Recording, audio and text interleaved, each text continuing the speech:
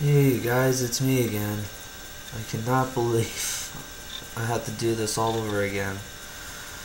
Yeah, the whole thing stopped working on me the last time. I'm sorry that I didn't bring in anything. So, uh, anyways, anyways, I'll try to redo. I'll redo part 4 today and hopefully release it. I'll probably even might have to do part 5 after this. So, well, here we are. I have to do all this crap again. So, it is part 4 of Cheerilee's garden.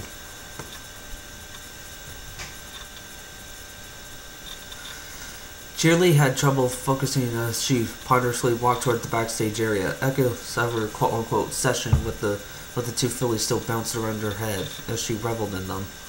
The start of the section had been everything she had hoped for, but the middle part left much to be desired. The ending, however, had made up for all of that, and how. She decided not. She didn't know where they found the energy or the willpower, but those last screams, the thrashing of their bodies as their flesh melted away, it had all just been so exhilarating. Cheerilee trembled and shook just remembering it. She attempted to walk in a straight line, but she just couldn't quite pull it off. Analyzing her own feelings, she realized the sensations rushing through her body weren't unlike those she felt during one of the many sexual escapades she took in part during her wilder years. A little voice at the back of her conscious mind said she ought to be disturbed by this notion, but the dominant part of her psyche was adamant that it was completely normal. After all, those fillies had done unto her a great injustice, and she was doing the entire community a favor by removing their toxic influence from the world. It was natural to feel good about a job well done.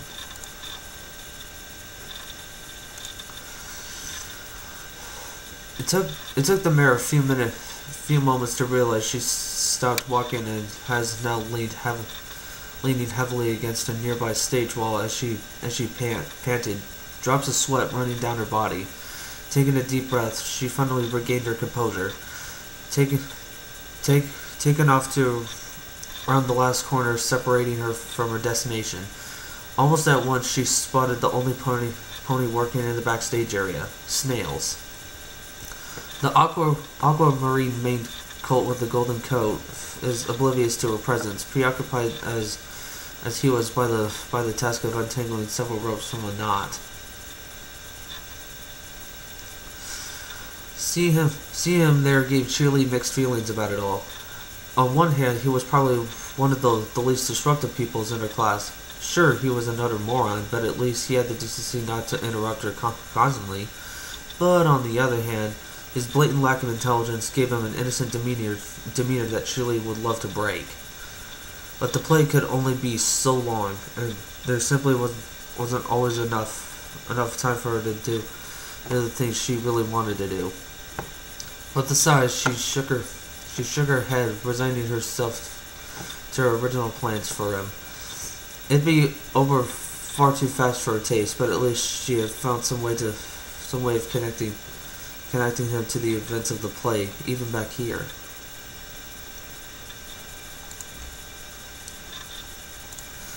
"Oh, Snails," she called out sweetly. I think it's time for you to get into position." He looked around in confusion. "Oh, hey, Miss Cheerilee," he said dorkily. The ropes got stuck and I was just..." He began, only to be cut off by Cheerilee as he started pushing him gently in the direction opposite to the one she'd come from. Now, Snails, I know full well what I told you. After the break, you need to hold the rope on the X," she said slowly, pronunciating the extra word carefully.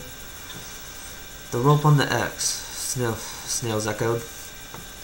Just a few meters ahead, some pony had indeed chalked a big white X on the stage floor, and a long, sturdy rope hung down from the ceiling right above it.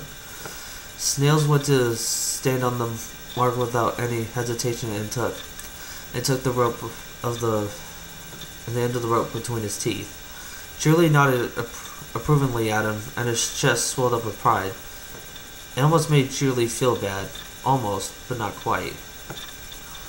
She put her ear against a thick wall separating the stage from the backstage area, trying to listen in on the scene.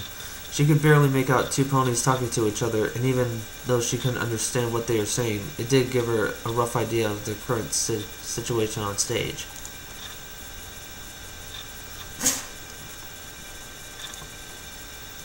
For the umpteenth time, she had to chastise herself for drawing out her fun too long and reveling in the aftermath of it.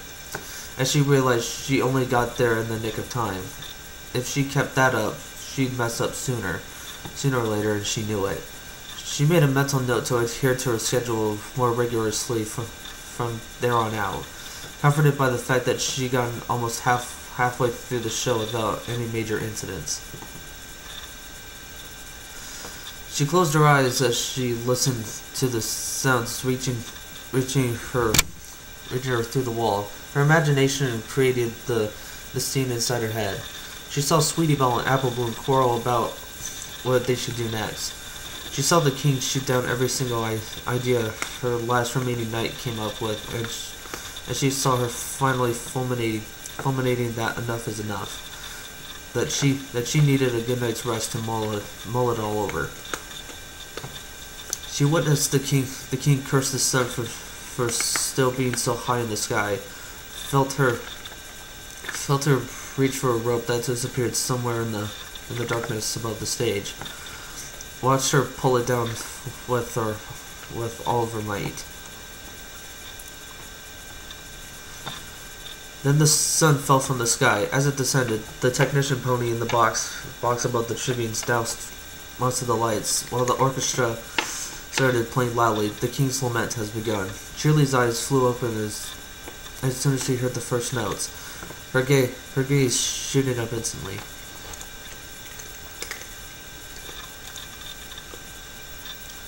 The world seemed to slow down to a crawl as the school teacher saw a huge spotlight, the sun, come crashing down from the ceiling, exactly above the X she had planted. Snails had spotted it as well, as he tugged on the rope in his mouth desperately, wondering why it didn't work that time. Why didn't it allow him to gently let the spotlight down like it had before? His only conscious thought concerning not letting his teacher and every pony else down during those crucial moments. And so he kept on trying the rope, but it wouldn't budge, and the spotlight did not slow down. Moments before impact, both Cheerilee and Snails lowered their gaze and looked each other in the eye. Cheerilee mouthed the word goodbye and broke into a smile, but the actual word itself was lost into a rush of the music. Snails stared in confusion. Why? Why is she smiling? Why is she just standing there? Why is she...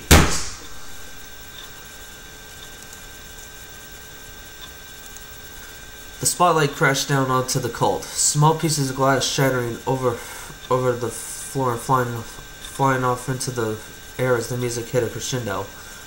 To Cheerilee, it looked like a slow-motion explosion of tiny, shiny crystals erupted around the younger pony, temporarily hiding him from her eyes.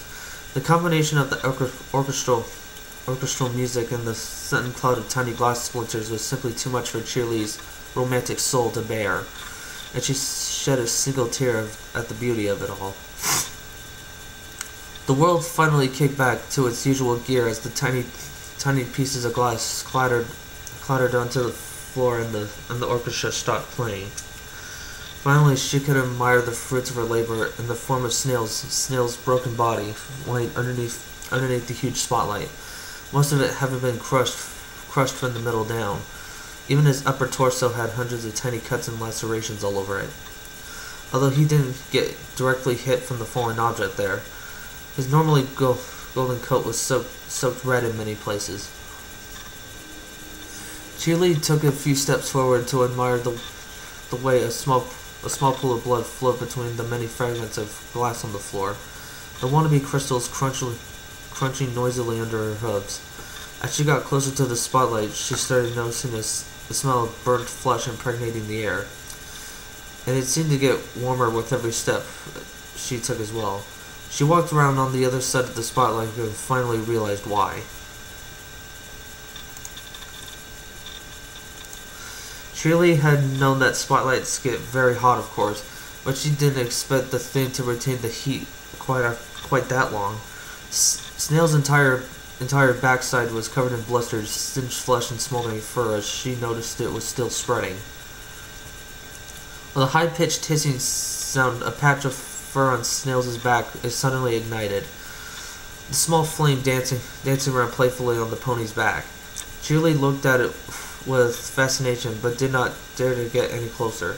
She was already uncomfortably warm where she was standing, a meter or two away. The teaching pony gasped in shock as Snails groaned and slowly opened an eye, looking around shakily, clearly still dazed. Miss Cheerilee, I can't feel my legs. What smells? He said, as he craned his neck around to look over his shoulder. He immediately saw the small but growing flame as he went, and he was even smart enough to link it to the horrid smell that was assailing his nostrils. Fire! Fire! Miss Cheerilee, fire! He yelled as he tried to crawl away, thrashing his upper body around wildly in an effort to get loose. Because he was trapped underneath the spotlight and with his hind legs out in order, the situation was hopeless from the outset. All he did with his erratic movements was fan the flames even more. And in a matter of seconds, various little flames were dancing around his body, as he screamed as their hot tongues licked his tender flesh. More blisters and boils appeared around the flames as they consumed everything within reach. The fire grew and grew, pulling more and more of his body into its deadly embrace, eager to feast now that it had been set loose upon him. Ah! The golden pony cried out as the ember tentacles quickly spread over to his face, his vision immediately taken out almost entirely by the voracious flames. The pain was excruciating, as if thousands of little critters were gnawing on him with hungering teeth, and all water is being drawn from his body at the same time. Cheerilee watched in awe of the spectacle unfolded before her eyes. She hadn't expected a show at this stage of her plan, but there it was, and it was breathtaking. She noted how several flames were already burning out, leaving his body charred black. Cracks and fissures appeared on his dried out flesh as Snails desperately thrashed out. He started hitting himself in the face with his hooves, trying his best to put out the flames burning there. Every hit left deep imprints on his weakened, boiling meat, but the flames would not be conquered. At most, they retreated for a single second, only to come back with a vengeance.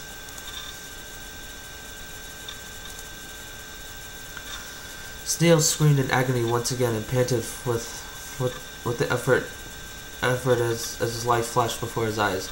Loss of blood competing with the fire to see which one of them could kill him first. In the end, the fire won out as superheated air invaded the colt's lungs, singeing him on the inside as his scream stopped. He weaved for air. Every breath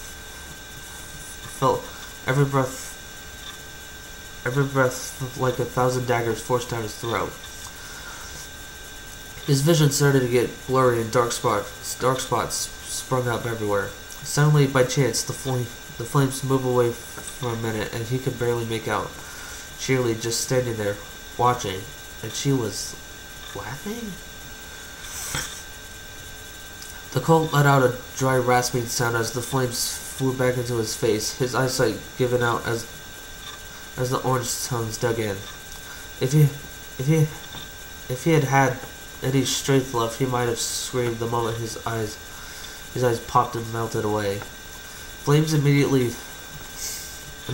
claiming his now empty eye sockets for themselves and licking the inside of his skull, but he was already far too gone. Cheerilee coughed and sneezed a few times. The smell had gotten too much even for her taste, but she continued watching as the lifeless husk formerly known as snails burned out. A little voice at the back of her head asked her if she ought to find some water, and in case anything else caught on fire, but she was too mesmerized by the flames to care at this point. She finally snapped out of her fascination when the last of the flames died, only leaving a blackened floor roughly reminiscent of a pony in its wake.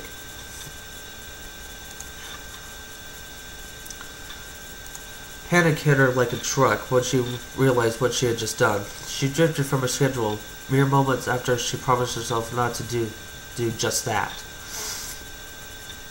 She mentally hit herself over the head as she racked her brain trying to remember where she was supposed to have gone instead of staring at the pretty fire. And the answer calmed her down quite a bit. She'd only have to skip leaving Snip's costume for the final scene, which was different from the one she'd been wearing so far. In the right place for him. She shrugged. She could probably find it himself for that one time. He knew where she kept it. It wouldn't be a problem. She laughed softly as she went down some stairs to get beneath the stage and then headed for the prompt's corner. For a moment there, she thought she'd really messed up. But there were only 3 left to go now, as she was still firmly in control. Nothing would go wrong tonight. Nothing at all.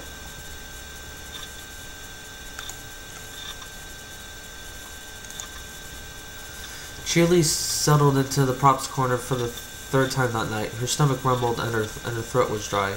In hindsight, she should have probably put some popcorn and water there, but it was far too late for that. With a sigh, she turned her attention to the stage and just let her mind wander to the rhythm of the story for a while. "No, my decision is final. You will have to go," the king screamed at Sir Altruis, who returned his indignant glances with worried looks. "But my king, the royal guard, they are needed to defend the capital. With tensions rising in the east, we have no ponies to spare." You know this, Altruis. I'll trust in your capabilities. You will not fail me like the others have. Or if you do, I'll have to accept this cretin's challenge myself. The king sighed, the weight of the situation suddenly pressing upon his shoulders. Altruis, seeing the king's troubles etched on his face, fell silent and simply nodded. Without a further word, the king turned around and walked away, leaving the confines of the royal court and head down to Reginald's part of the stage. The 2 fillies played their part as well. It was easy to forget that they were playing at all, even for a cheer. Appleblom had shown an almost single-minded dedication to the script, and knowing it as thoroughly as she did obviously allowed her to concentrate on other aspects of acting. The words came on their own. Sweetie Belle had been a bit less diligent, but she possessed a way with words and vocalization that made her a natural actor. Although Cheerilee ventured to guess that singing was probably more her style. It was somewhat ironic that they both find their end doing something they were at least moderately competent at. Well, they were otherwise pretty much a waste of space, but Cheerilee was careful not to equate a single useful skill to being a worthwhile individual. The play had fallen into a similar pattern by that point, Sir Altruis being the 3rd attempt to finally put a stop to Reginald the Sly. Sweetie Belle, like the other 3 before, started to make her way to the other side of the stage. Although she clearly wasn't aiming to get to the mountain Scootaloo had disappeared into, or the house the other two fillies had found. Instead, she resolutely headed for a forest at the far end of the stage. That is to say, to a few cardboard trees that together gave the impression of a forest.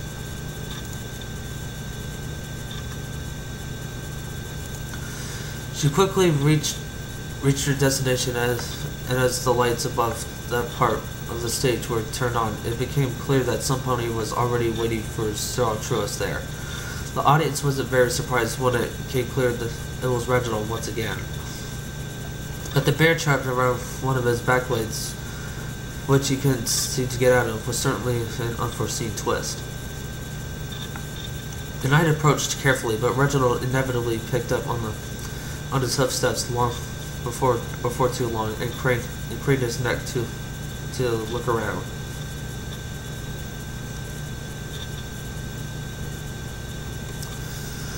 Well, seems at least one of us is lucky today. The great knight arriving during the villain's finest hour. You must be thrilled, he said bitterly, wincing silently. Hold on.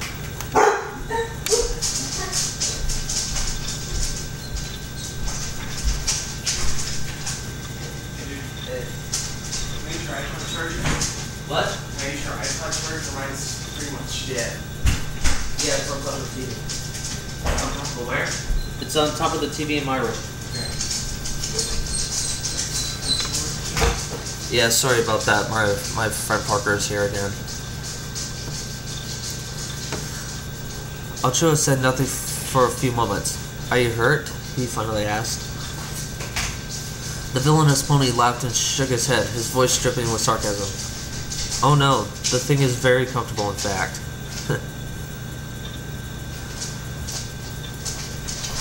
I'll get you out, the knight responded as he stepped forward. But if you make one strange move... He never got to finish the sentence as suddenly something caught around his hind legs and the world flipped upside down. Before the knight realized what was happening, he was hanging down from the ceiling by his hooves. To the audience, however, it appeared as if he was hanging from one of the cardboard trees. Hey, let me down!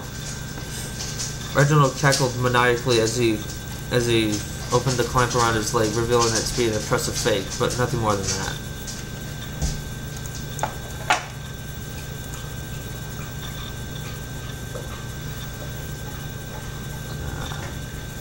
He casually strolled over to the captured knight and mockingly gave him a little push, making Sweetie Belle swing around slightly. Ah, dear Sir Altruist, is it not? The one for sulking about, are we? You'd have to be quite good not to be spotted by me. Anyway, the legendary kindness. Who knew it get you in the position you are now? He laughed again, giving the knight another push to keep him swinging. If you know what's good for you, Reginald, you'll come with me. The king is fed up, and whatever his next move may be, he'll probably not like it if you stick around here. Altruist replied, holding on to as much dignity as he could while upside down and swinging around.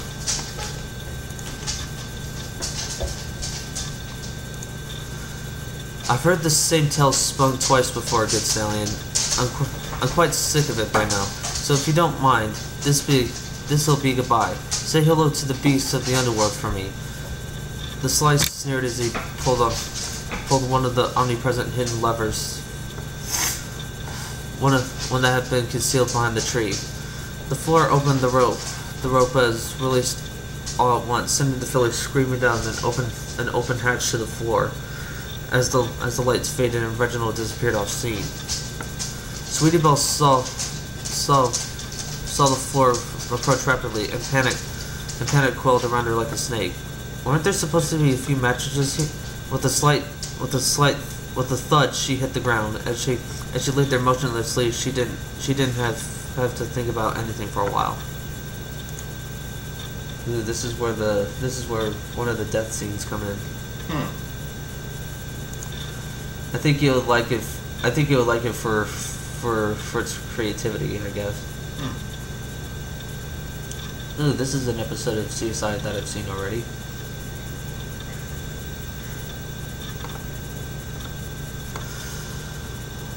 When she came to, she was in a dimly lit room, lying on the table of some description. She felt a nasty bump on her head throb painfully to the rhythm of her heartbeat.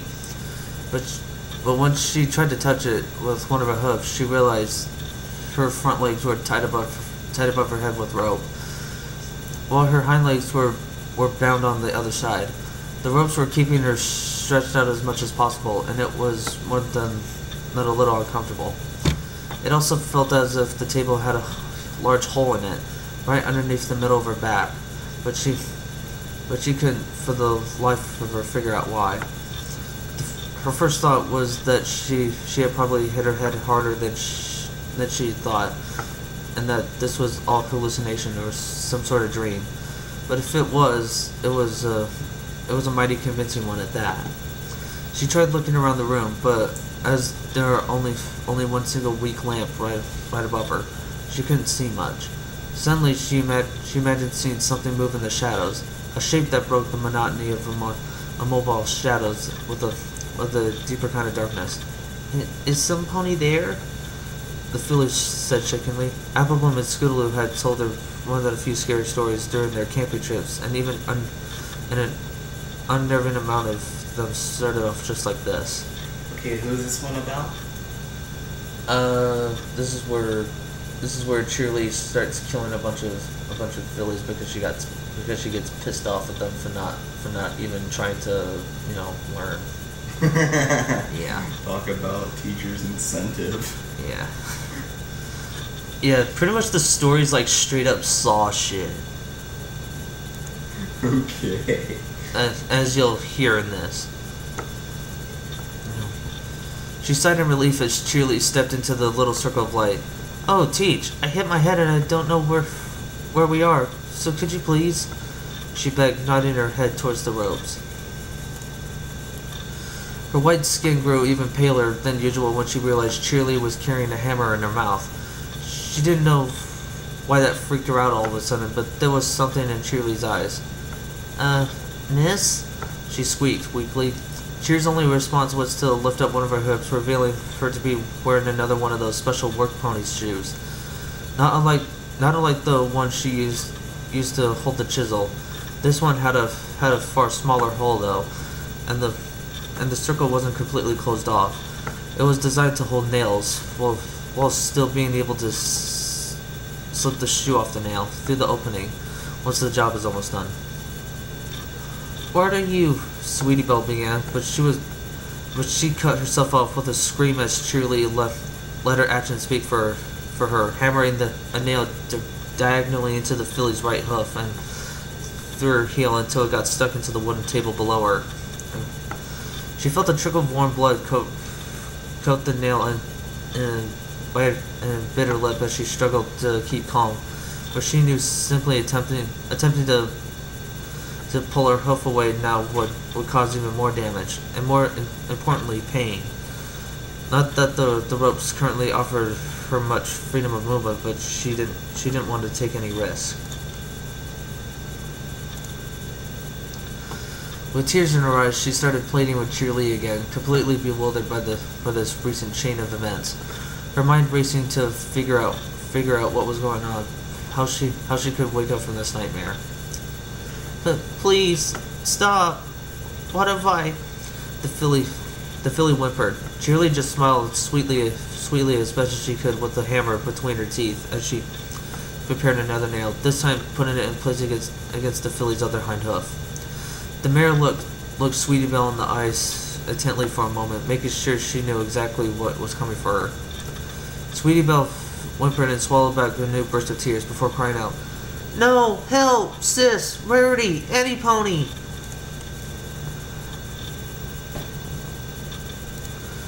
But no pony replied, let alone came to her rescue as Cheerilee hammered down for the second time, driving the nail through the filly's left hoof and into the table with just a few willing blows. Sweetie Belle squeaked in pain as she tried her best to keep still, the necessity of remaining still weighing down upon her as heavily as the pain itself.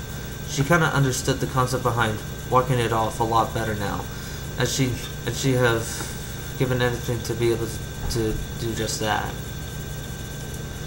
She saw this Cheerilee duck down to retrieve another nail, walking around to the other side of the table. No, please, no. The white-coated filly sobbed, letting out a desperate cry as Cheerilee started nailing one of her front legs down, before quickly doing the same with the other one as well. Sweetie Belle could feel pain radiating through each one of her legs, but for her tormentor, it still wasn't enough. Unaffected by the filly's crying and pleading, she continued on and drove a second nail through each of the filly's legs, this time straight through the ankle just above the hooves themselves.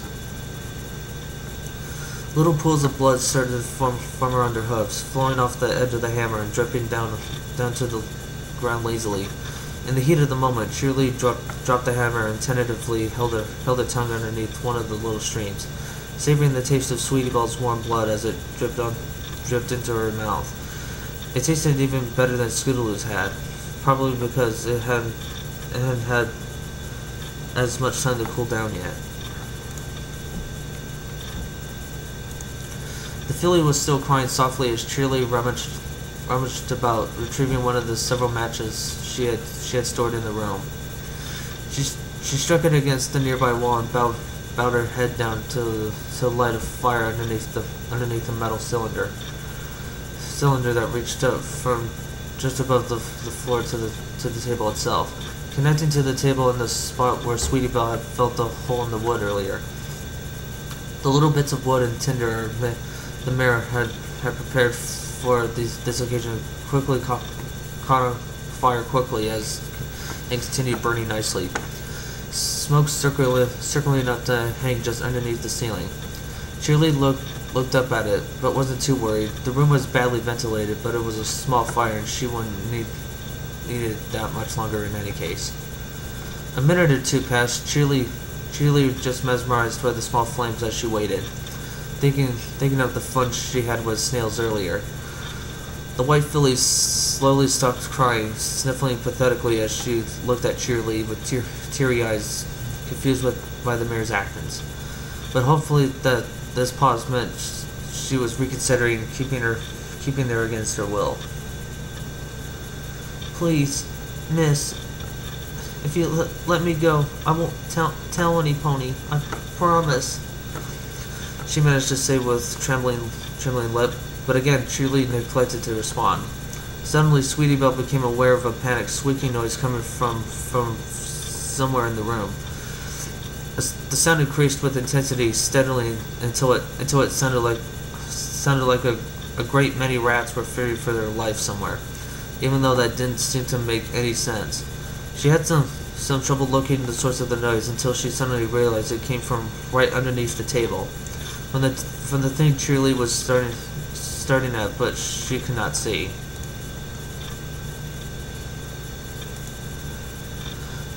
As her teacher stepped closer to the table, she mentally recoiled, but the mare simply leaned in and reached underneath the table itself, grabbing hold of a metal plate on the top of the cylinder with her teeth and pulling it out, removing the last barrier between the cylinder and the hole underneath Sweetie Belle in doing so. The squeaking quickly escalated to unprecedented levels, but still Sweetie Belle couldn't make head nor tail of it. What did rats have to do with a metal plate? Uh-oh. Suddenly the filly gasped as her eyes grew wide as fierce as she felt dozens of little claws scratching at her back as the entrapped rats searched up from the overheated cylinder to find a way to escape the flames. Even in their frenzied state, they recognized the difference between harness and between their metal prison and the filly's tender flesh, and they are fully prepared to put some effort into creating a way out of it, meant living to squeak another day. Many mouths and claws worked together as they started to gnaw and tear at the filly's back, her terrified screams of pain not managing to extract any mercy from the swarm of vermin.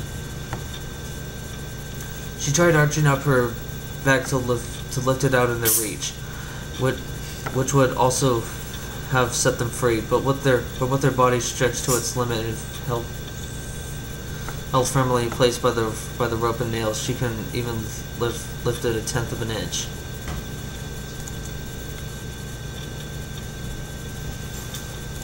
The rats quickly ripped away patches of her coat and skin, relentlessly going on to gnaw at her flesh.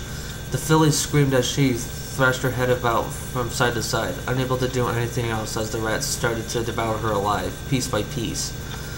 Like a well-oiled digging implement, they ripped and tugged at her muscles and ligaments, tearing out sinews and arteries, both as they pushed onward. Several of them came face to face with her spine, but decided to simply gnaw around it when it proved to be a nut too hard to crack. After all, they were aiming to break free and didn't have a bone to pick with any of the elements that made up Sweetie's body in particular. The filly herself shrieked like a banshee, foam appearing on her mouth as her muscles convulsed and her body thrashed about as much as it could, which is to say not much at all. Regardless of what, she still moved enough for the nails to pull at the wounds that had inflicted on her, causing the holes to become larger and bleed even more profusely. But this, although painful, was only the least of her troubles, as the rats' combined efforts finally broke through the layers of skin and muscle and they erupted into her abdominal cavity, clawing up past her intestines, or in some cases simply gnawing through. The unpleasant and torturous feeling soon turned Sweetie green with nausea, and her stomach buckled as she vomited, partially managing to spray it next to her on the table, but some of it getting onto herself as she could only barely lift her head to aim it away. The ensuing screams were music to Cheer's ears, and when copious amounts of blood started streaming out at the bottom of the metal cylinder, falling down into the fire where it hissed, her legs got all wobbly with excitement. As the rats continued to bite and claw their way through Sweetie Belle, her screaming slowly shifted to a wet gurgling noise. With every passing second, more of her internal organs got ripped to shreds as the disoriented rats tried to find a way out. A few of them stayed right on target as they started advancing on the upper part of the filly's abdomen, opposite to the point where it had entered. Some of the other rats were clueless through as they kept going around in circles, or started off in completely wrong ways, digging horizontal tunnels of gore through Sweetie Belle. As one of the rats tore through her diaphragm, the filly's breathing became shallow and troubled, and Cheerilee started taking up bets with herself as to what would kill the filly first: loss of blood or the inevitable destruction of some vital organ or the other. It wasn't long after that the filly's stomach started to bulge out, before suddenly a blood-soaked rat tore away the last patch of skin with its sharp claws and poked its head out of her stomach. To Cheerilee, the small furry critter is the most adorable thing she had seen in quite some time, especially the way it looked around the room with curious eyes. It clawed its way fully out of Sweetie Belle's warm entrails and made its way down her quivering body and off the table. She soon followed by a dozen of his brethren as they all fled their meaty container and scurried off into the darkness. The pale filly's body convulsed so wildly with shock that not even the ropes were enough to hold her down anymore. She thrashed and shook against her bindings as a stream of blood flowed out of her mouth and down her chin, nails ripping through her flesh or simply getting pulled out of the table altogether. After a few violent seconds, during which most of the rats escaped, all the nails had ripped either through her flesh or her hoof or both, but the filly was already too far gone to notice or care. Her body convulsed one last time as she let out a horrifying choking sound, and then the filly finally passed away. In the ensuing silence, the only thing that could still be heard was the dripping of blood and Cheerilee's heavy panting. Since the blood flowing out of the cylinder had launched to extinguish the crackling flames the mare had lit earlier. A few moments passed, during which Cheerilee tried to control the trembling of her body, until suddenly a soft squeaking noise could be heard. The reason for Sweetie's choking sounds toward the end became apparent once as her mouth opened. One of the rats forcing his way out of her throat and climbing past her teeth to freedom. Cheerilee burst at once into hysterical laughter, still in the throes of hilarity when she took the stairs back up and get to the Phillies and Colts dressing area. All the way up, there only one question on her mind. Why had no comedian ever thought of this before? Death is simply hysterical. Damn. Since I've been here for that is royally fucked up. Well, it did sound like it could have been from one of the Saw movies, but I guess that was actually pretty creative. Yeah. Yeah. Yeah, I guess I might have to do part 5 later on. Hopefully release it on Halloween Day, maybe. Well, at least I get to release this on Nevada Day, so anyways, yeah, that's it. At least Audacity didn't fuck up. Anyways, this is Gunnar Stauffer, Jim Rollins 211 saying Happy Nevada Day. And